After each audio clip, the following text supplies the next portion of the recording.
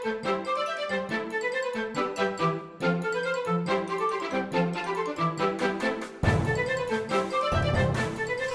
I'm Rainbow Panda and I'd like to show you around my latest creation in Adopt Me, Skull Cove, my very own pirate island. Let me show you around. Let's get a good view. We've got the Skull Cave located on the pirate island. There are lots of areas I'd like to show you and quite a few building hacks to see along the way. Oh my goodness, I can see some pirates have already made themselves at home. This is the main living area and we'll have a look at the lookout in a bit more detail in a minute. Let's have a little look around the back. You can see the back of the cave and also the top of the volcano. It's not a real volcano, you see. It's just what the pirates have to keep you away from their treasure, but all will be revealed later. Thank you, Mango. Here's a bird's eye view. Why don't we go down for a closer look? I can see some boats moored. That is a great place to start. So, where are my pirate friends? They're over here, sitting on some barrels that I've added seats to, which is an amazing hack if you want to make a pirate theme. Are they comfy? I've used the shield shapes to make some really nice bunding, and as you can see, I've been walking along on the chopping boards. Hey guys, are you having fun in those tents?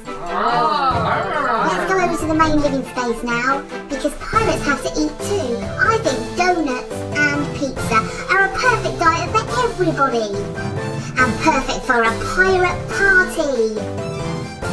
But if it all gets too much, we need a little space to get some quiet time and relaxation, so there's a really nice spot here to watch the waves lapping at the shore. I used the pagodas, so this isn't just the bottom level, we've got upstairs to see. Let's go up the steps that I made, and we can have a little peek. After you, Captain Redbeard. Pirates have pets too, so I've made a really big pet house type area with loads of stuff in there, using tables upside down. Let's go up here, past the library, and who's that? Scallywag, Sparrow, have you seen something in the distance? I reckon you should go for a closer look. It's a good job you've got your handy lookout. I'll follow you up. The neon sign is perfect for showing us the way that we need to go. It looks very high. Right up into the sky. Wow, we can see everything from up here with the flag that shows our colours. Scallywag, Sparrow, this is perfect for spotting anybody coming into the bay. Arr! I think we're okay for now. It's only us and Captain Redbeard. Let's go down and see if we can find him. I think he must be at the other side of the pirate island. Let's have a look in the Skull Cave. Those fog machines can make it pretty hard to see, but I think that we will be okay. Into the sleeping quarters. Hang on a minute, it's still daytime.